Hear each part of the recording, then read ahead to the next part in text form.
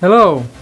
We are in one of our labs, where we design a plant trial to check the efficiency of our product Mostry for control of western flower thrips.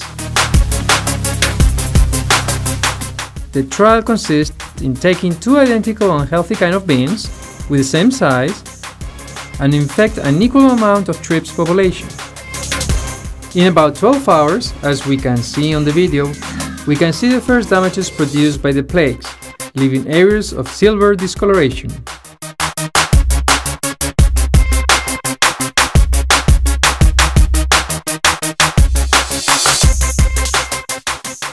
This harm is made when the thrip sucks the plant cell, filling them with air, resulting on this silvery effect.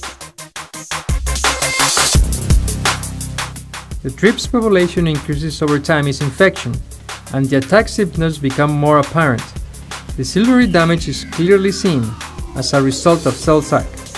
Also, the females start to lay eggs, drying the affected areas.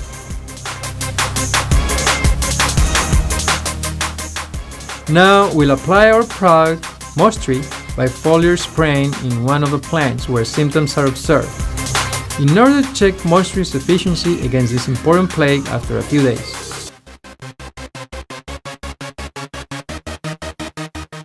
Mostry acts mostly by contact, leading to a double effect: filling of tracheal stigmas causing death by suffocation, and secondly, destroying insects' exoskeleton, resulting on its dehydration. This double action mechanism produces a high mortality rate. After applying our product, the decrease of pest incidence is remarkable. The treated plant recovers from plague's initial attack and continues to grow. On the other hand, the untreated control plant dies completely after a few days due to the pest's attack. As we could see on this video, our product, Mostry, has over 90% efficiency in controlling thrips after the first application and recommended dose.